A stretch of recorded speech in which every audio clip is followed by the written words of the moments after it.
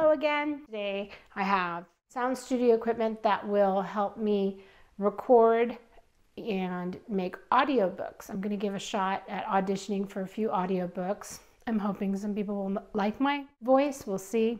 I do have some experience in sound audio, so I'll see if I can put it to use. So I ordered one of these sound recording booth boxes, and this is so that when I go to record, I can put the microphone in there and I can practically put my head in there, and not all the way, but it'll capture all my sound and keep the sound waves from bouncing off of other things in the room.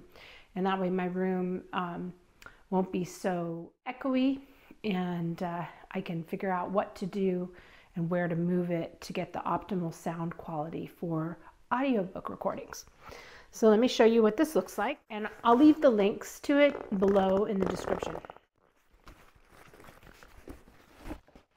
What this looks like is this. As you can see, the microphone's inside the box so that you can record.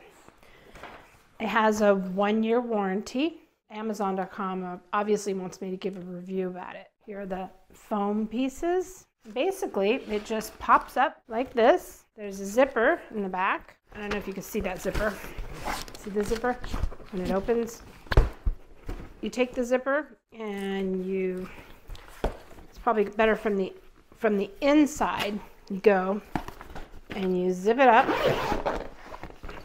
So now it's a box, and then you take this part of the box, and you push it up. That helps give the box some stability. And there you have the box. And it has a handle on one side. And not sure what that tape's about.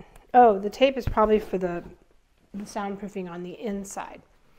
So the soundproofing looks like this. You basically line your box with the soundproofing. It has these little ridges, and you want the ridges facing you in the box, so that way when your sound waves hit it, it disperses them and absorbs them. So that's why it's got all these ridges. You put it in so that they can help capture the sound and absorb it and keep it from bouncing around, because that's what makes the echoey noises, is the sound bouncing all over the place. Really simple, not very expensive addition if you want to be doing sound audio books and recordings. And it looks like this when you're done. And you put it on a stand and you put your mic inside and you're good to go. I'm going to probably get some double-sided tape to secure the pieces in there better. I also will probably be buying a special flat stand, or I have some tables that raise and lower that are flat that I can put it in as well.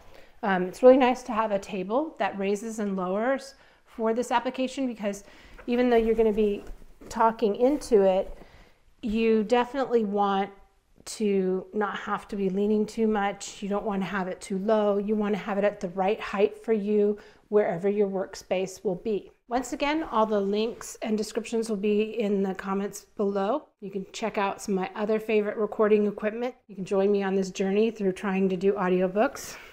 We'll see. Like I said, you have to audition for audiobooks, and they also have a high quality of the audio recordings that they want. So we'll see how that goes. All right, the next video up will be the stands, the microphone stands. So hope you join me there. See you there.